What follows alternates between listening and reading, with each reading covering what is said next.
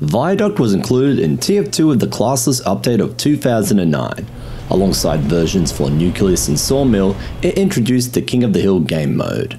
Both teams fight over a center point. Valve released videos showing this map's creation using an unreleased extended version of Rocket Jump Waltz. The TF team claimed this was the first TF2 map to feature snow. This was not correct. As punishment for their lies, the TF2 announcer forced map creator Corey Peters to bludgeon his hard drive with a stapler before he was bludgeoned by a crack security team. Map artist Zabif Ing was launched into space. Today's version of the update page credits Ace Gikmo's CP Glacier as one of the first TF2 maps with snow. In 2011 for Scream Fortress, Viaduct was released, a spooky version of Viaduct.